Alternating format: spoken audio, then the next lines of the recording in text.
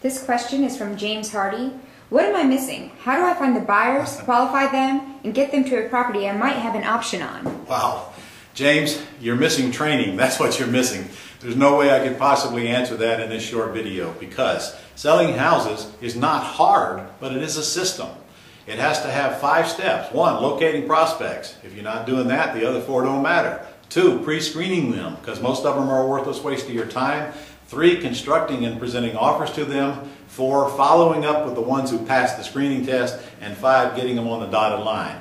My friend, I have a whole course on that, and I have a whole last day of my Quick Start boot camp on that as well. So no way anybody can answer that for you. No way you're going to get that answer for free. You're going to have to decide that it's important enough for you to take the time, pay the price and the cost of time and money to get that training, and then once you got it, man. Because when you learn how to sell houses, it makes it a lot easier to buy them. When you learn how to sell them, it takes the pressure off of you. And I can tell you right now, I'm sitting here in Jacksonville, Florida in my office, and we got way more buyers than we got houses. I just went to an auction last night, and I've got 4 contracts from that auction because we ran out of product to sell. So it's not a problem selling them, it's a product of building a big buyers list, which is not difficult to do if you take time to get trained, and then plugging properties into where the buyers want to go. I bought houses last night based on where my buyers list is, not the other way around. So I know that didn't answer your question. I know you'd like to have it all delivered to you in 1 or 2 minutes, but I can't do it, man.